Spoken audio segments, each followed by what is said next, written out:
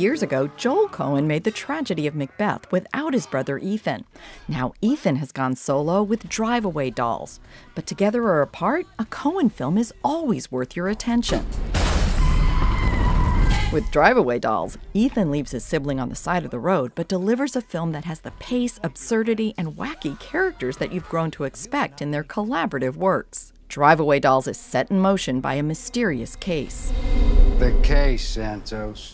Not on your life. And a pair of young women who accidentally get a drive-away car containing the case from Curly. Don't call me Curly. And your name, Curly? My name is Curly. We just met. It's too familiar.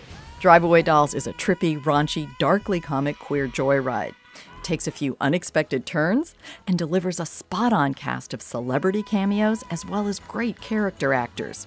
It doesn't have a lot on its mind, but it offers a most entertaining ride.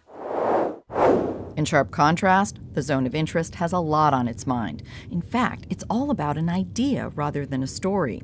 The idea is to explore the banality of evil through a portrait of Rudolf Höss, the real-life commandant of Auschwitz, as he and his wife Hedwig strive to create a perfect life living next to a death camp. On the one hand, Zone of Interest is a chillingly brilliant dissection of evil that uses sound design in a boldly effective way.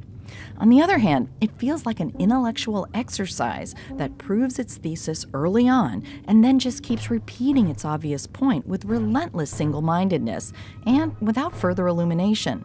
But despite some frustrations with the film, I still recommend The Zone of Interest, if only for the stunning and innovative sound design that becomes a character all its own and conveys the horrors that lie just beyond the well-groomed garden and its protective walls. Beth Accomando, KPBS News.